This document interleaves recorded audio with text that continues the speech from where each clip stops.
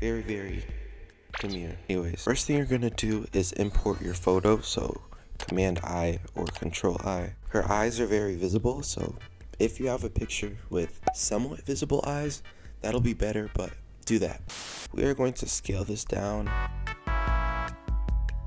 These are my settings, and then these are my advanced settings if you wanted them. First thing you're gonna do is decide which picture you want the eye to transition, if that makes sense. Alright, bet. And boom. Once you do that, you're gonna pre-compose it.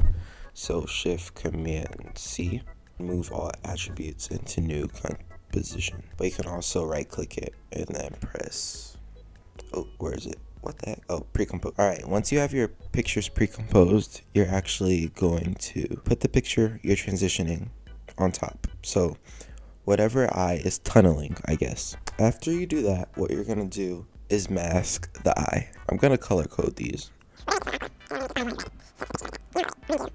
This shouldn't take too long since it's just an eye. Basically, you're gonna zoom in and then you're gonna press this pen tool or Q, and then you're just gonna mask out her eye. This doesn't have to be too perfect, but make sure it doesn't like look too ugly at the same time. Try to like get the eyelashes to the shape of the eye, but you don't have to get like this bottom stuff right here. You can see the eyeball is masked out. After that, we're gonna go back to our regular view. Alright, and then once you move the eye, it's going to move.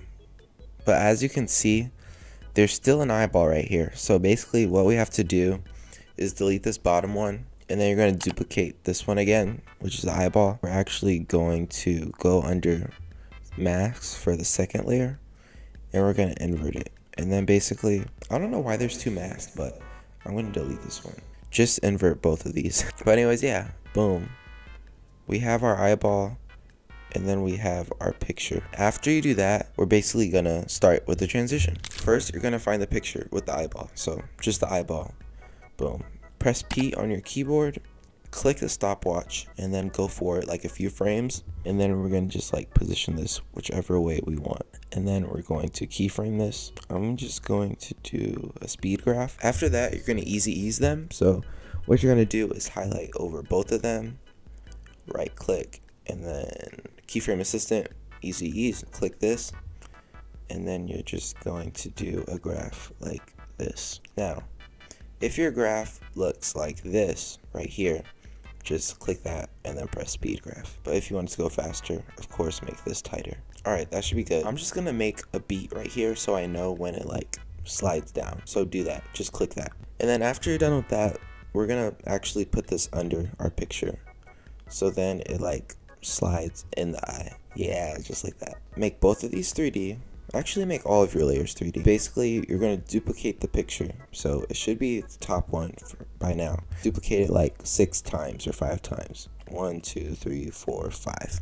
Make a new null layer. So go under here, over layer, new null object. I'm going to put this on top. I'm also going to color code this one too. I'm going to make it blue.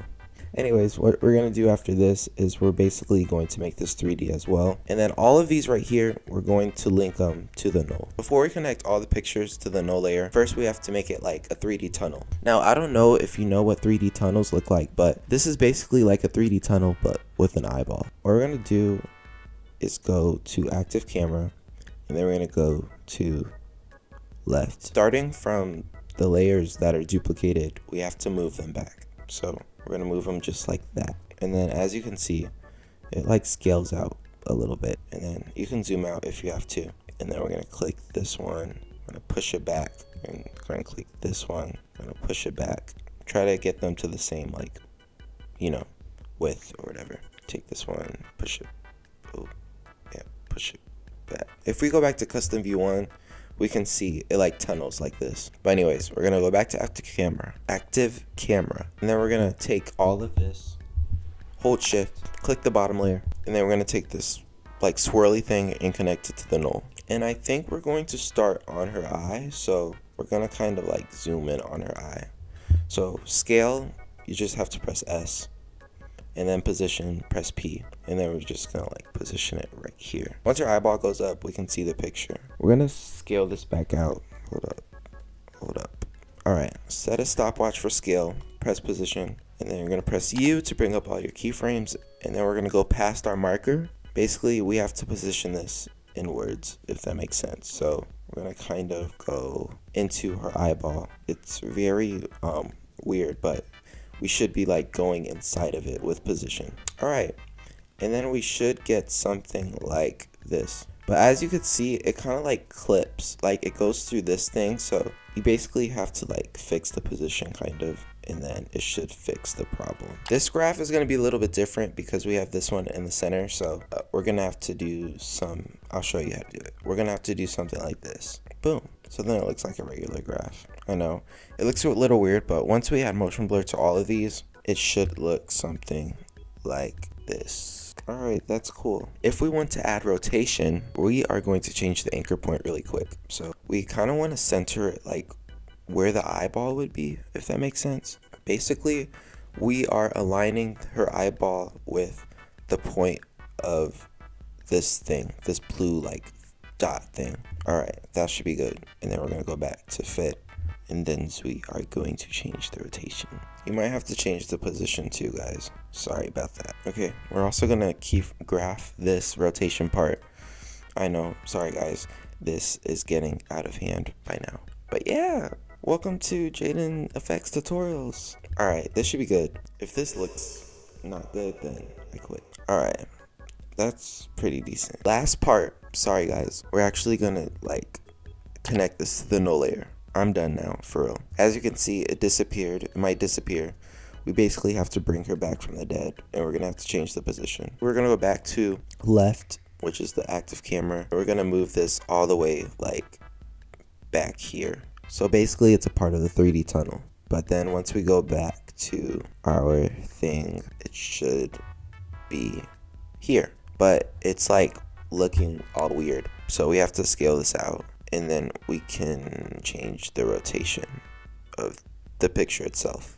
I'm basically done. That is the end of this tutorial. I'm just gonna add some motion tile to this first part. Motion tile. Alright, we're just gonna do 200, and then we're gonna do 200, and then we're gonna do mirror edges. And yeah, you can add extra effects if you want, but I'm done with this video, honestly.